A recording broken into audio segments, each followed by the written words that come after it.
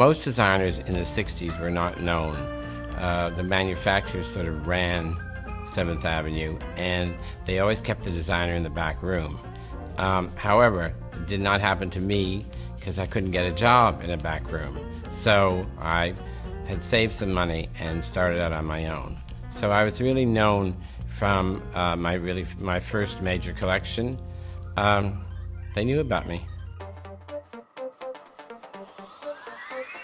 The CFDA was necessary because the manufacturers were really running the dress business.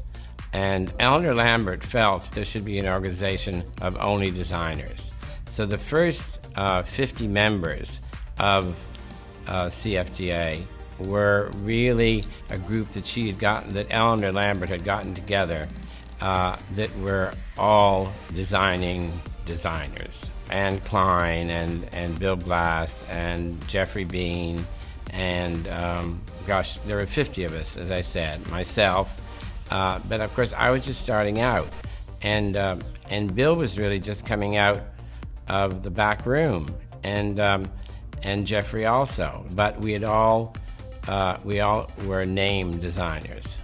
I think the designers became known because, well, they're designers. I mean, they were not making the rules the way the manufacturers were. They were shooting down all the rules, if you like. They were not going along with the everyday business of running a business. They were obviously more creative, and they wanted their own forum, and CFDA certainly gave it to them.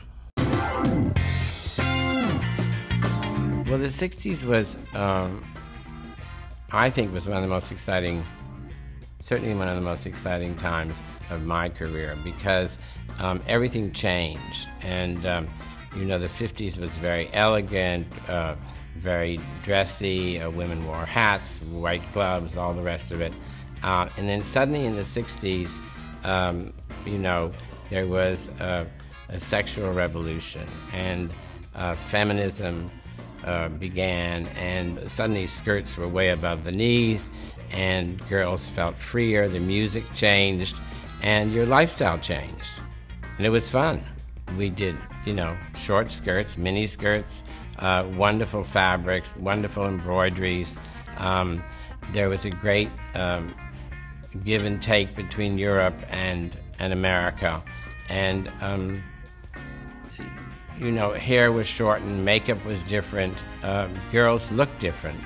They didn't look anything the way they did in the 50s, and certainly nothing the way they looked in the late 70s. So it was a very, it's interesting to me because people, it seems now, still go back to the 60s. When they want their collections to look upbeat and updated, they always end up doing something from the 60s.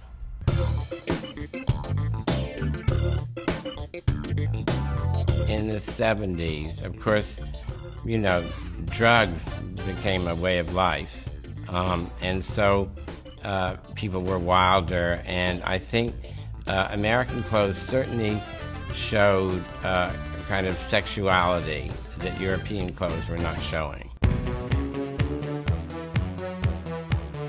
The 80s for me was sort of almost a rebirth of the time of the 60s, because there was great flamboyance, and of course I loved it because I don't do minimal clothes, so I loved anything that looked grand and great and exciting, and the 80s was sort of that kind of dressing.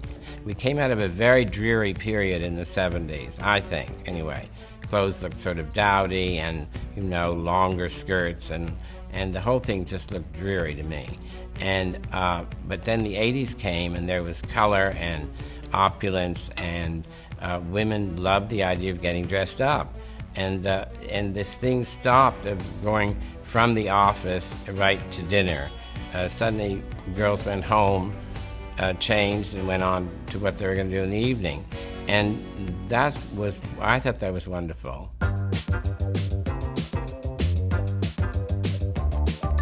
The mannish suit came in. I mean, women obviously began to feel that they had to look like a man, act like a man, to get along in a man's world.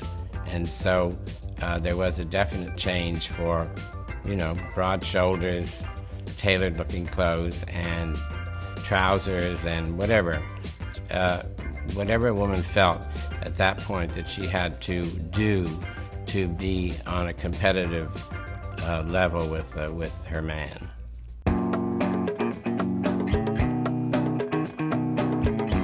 I was not happy in the 90s.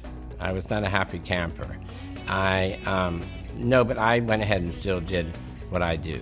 And I don't think you can change. I think a designer becomes known for a certain look, and women come to you for that look. And so I couldn't change anyway. I just thought minimalism was boring, and I think I've been proven right. So I hope I've been proven right anyway.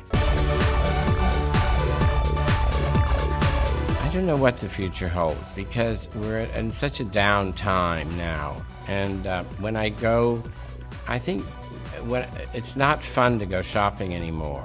I think it's not fun for the consumer. And shopping used to be like going to the theater. It was a magical adventure. And I think stores in America are sort of boring now. So I think when a consumer goes to the store, it's not an exciting moment. It's not a moment filled with joy and a way of saying, oh, I want to buy something, because it's such fun to go to this shop. If you drive up Madison Avenue, all the stores look the same. All the windows look the same. If you go to London and you go to Harrods, it's like going to a circus. It's jam-packed with people. They're all having a good time. And I think that that's our problem. And whether that'll change in the future or not, I don't know. I hope so.